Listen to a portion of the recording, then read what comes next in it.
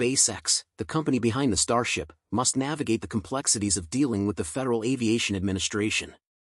It is crucial for the FAA to recognize the significance of the Starship and its potential impact. At this point, we are only days away from Starship's second integrated test flight based on recent updates. Just this morning, workers moved and installed the flight termination system explosives on Starship. This is one of the final steps before launch, and something SpaceX only does when a mission is about to happen. Stay tuned as we dive into this topic and more for today's episode. Hello everyone, welcome back to another episode of my channel. For decades, the concept of reusable rockets and spacecraft has been the dream of many space enthusiasts. The idea of having vehicles that can provide safe, routine, frequent, and affordable access to space is highly desirable. Imagine if airplanes were not reusable, very few people would be able to afford flying on a Boeing 747, which costs around $300 million. Elon Musk once remarked that no one in the audience has paid $500 million to fly. The reason behind this is that airplanes can be used tens of thousands of times. In short, spacecraft and boosters with operations similar to airplanes would revolutionize space activities and make them accessible to a wide range of individuals. SpaceX's Starship, standing at an impressive height of 120 meters, will have the capability to transport a payload of 200 metric tons, making it the largest capacity launcher in existence. Unlike other orbital launch systems, the Starship will be fully reusable. Musk has stated that this breakthrough could significantly reduce launch costs to approximately $2 million per launch. Currently, launching a large telescope into space can cost over $100 million. However, by utilizing the Starship, this cost could be reduced by 2 orders of magnitude. The utilization of Starship's capabilities for space observation presents a promising opportunity for cost-effective and continuous climate observations of Earth and other planets. The maximum mission cost has been set at $350 million, with $60 million allocated for the launch vehicle. Any reduction in launch costs would provide additional resources for the primary scientific mission. Astronomers are optimistic that SpaceX has carefully considered the possibility of launching at least one next-generation telescope, proposed by NASA using Starship in the future. Furthermore, Starship could contribute to suborbital and orbital science by addressing the issue of space debris, which poses hazards to launch vehicles and operational orbiters.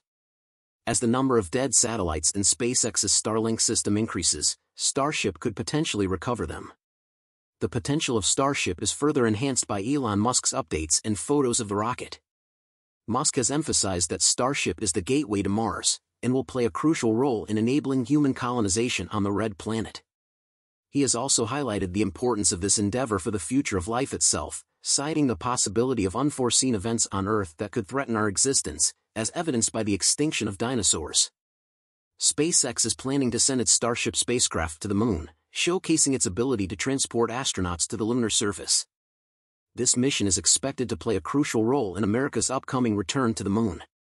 The Starship has also attracted the attention of private individuals, most notably Jared Isaacman, an American billionaire who acquired the first crewed flight aboard Starship last year. Establishing SpaceX as the dominant force in space and granting the United States a significant advantage in the escalating competition with China for supremacy in space exploration. Given the significance of these developments, granting permission for Starship launches is of utmost importance. It is not just a matter of a few launches, numerous launches are required, especially at this current time when everything is prepared and ready. Therefore, it is crucial to launch the Starship as soon as possible. However, the timeline for these launches depends on the approval of the Federal Aviation Administration. SpaceX must complete the necessary corrective actions and obtain a modified license from the FAA that addresses all safety, environmental, and regulatory requirements. As part of the license application determination process, the FAA will review new environmental information, including changes related to the launch pad and proposed vehicle and flight modifications. SpaceX just dropped a bombshell on Friday, disclosing their plans for a second flight test launch in the middle of November. However, the specific launch date is still pending regulatory approval. Combine this with the recent official update from SpaceX saying that they are targeting the middle of November, and this vehicle could be just about ready to lift off. SpaceX plans to target a morning liftoff for the rocket, potentially around 8 a.m. local time in South Texas. While sources have mentioned that November 13th is the earliest possible launch date, nothing has been confirmed yet. The only thing the company has been waiting on is approval from the Fish and Wildlife Service. However, by now, agency officials have already been to the site and inspected components of State Zero such as the water deluge system. This suggests that approval could be complete and soon to be announced. If so, SpaceX would be ready to launch in just days as they have already completed all the necessary pre-launch testing. With the FTS explosives possibly now installed, the rocket needs to be stacked and then it's ready for a second mission. Here are all the more in-depth into the FTS installation, final launch prep, what to expect on the second flight, and more.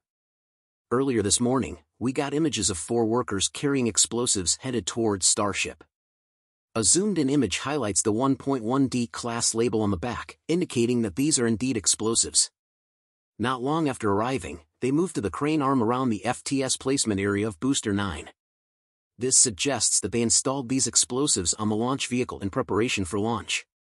What's important to point out is that it's possible SpaceX is not allowed to install these explosives unless they have a launch license. An official FAA statement is quoted saying, "Pre-flight ground operations shall mean SpaceX's pre-flight preparations of the Starship Super Heavy vehicle at Boca Chica, Texas. Beginning at the start of Autonomous Flight Termination System Ordnance installation for the Starship Upper Stage Vehicle or Super Heavy Booster Vehicle, whichever occurs first." In other words, this morning's developments would mean that SpaceX is approved for flight or at least heard something and will likely announce sometime soon. This makes sense as you don't place a bunch of explosives on a rocket when there are still months left of work. One of the only reasons these would be installed is if SpaceX got some good news and knows it will at least be attempting a launch within a few days or so. The specific reason for these explosives is to protect range and flight personnel along with surrounding area populations. Essentially, if a missile or space launch vehicle flies on a range in the United States, it must have a Flight or Thrust Termination System, FTS. In the case that things go wrong during flight and the vehicle loses control, for example, the termination system will be activated, exploded in the launch vehicle in air. This is a much safer result than in this case the most powerful rocket in the world heading back toward the ground. On the first integrated test flight, the Autonomous Flight Safety System, or AFSS, automatically issued a destruct command, which fired all detonators as expected. After the vehicle deviated from the expected trajectory, lost altitude, and began to tumble. However, on the first flight, there was an unexpected delay and it took longer than SpaceX had planned for the vehicle to detonate.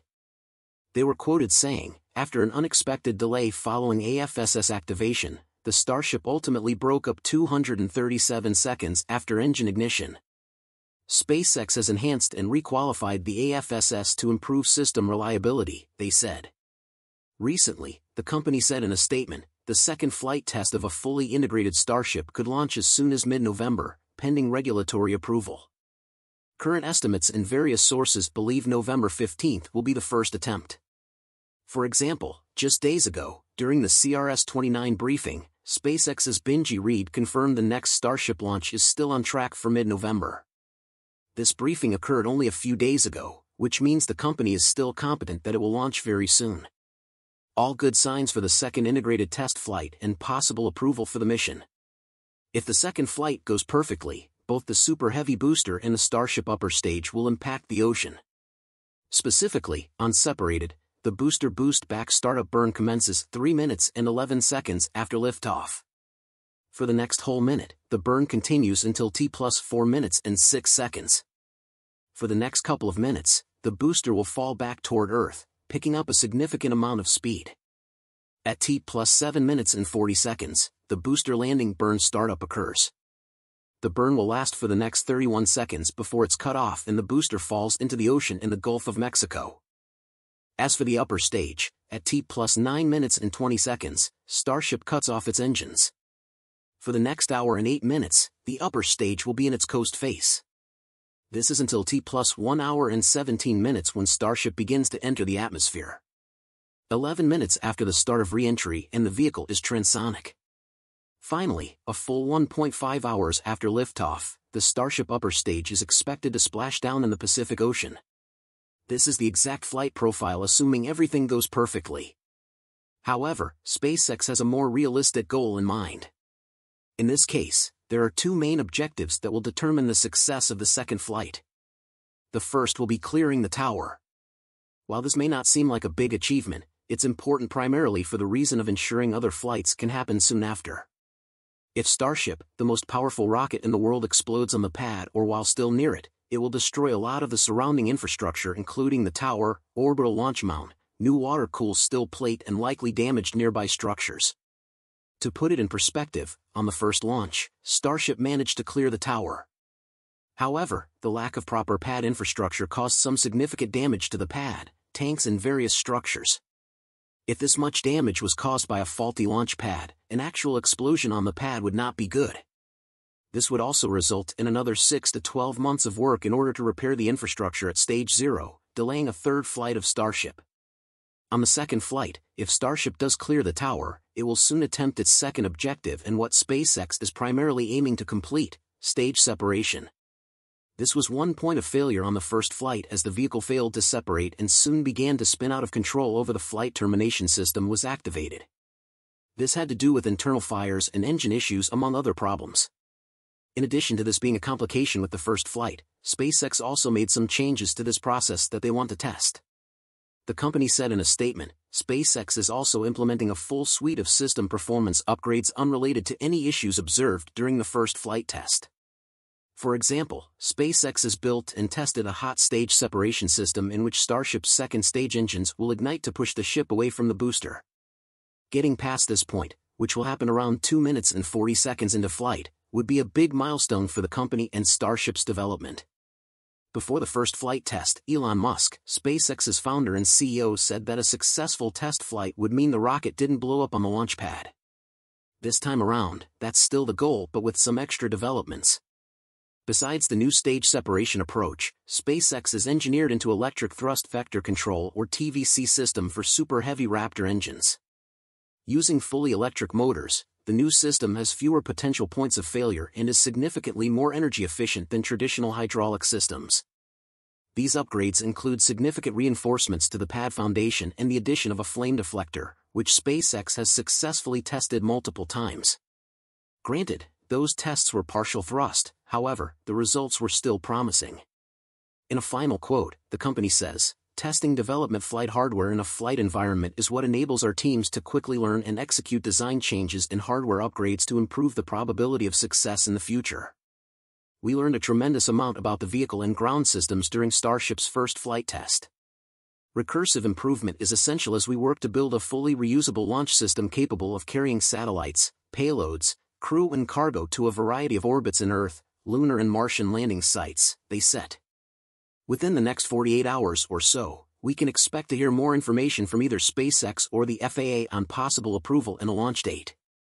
If they have been approved for a launch, then a week from now on November 15th could be an attempt. SpaceX looks to have installed the flight termination system explosives on the Starship test article. If this is the case, then they've likely been approved for launch and will attempt IFT-2 in only days. It's been around half a year since the first flight and SpaceX has been very busy since then. We will have to wait and see how it progresses and the impact it has on the space industry. And that's all for today's update. If you enjoyed watching and found it useful, please make sure to subscribe to our channel and hit the like button. Thanks for watching, and I'll see you in the next one. By the way, are you familiar with Tok Philippines app? Tok is a delivery service app designed to connect more people by delivering items door to door. For more information, download the Tok app, here down below.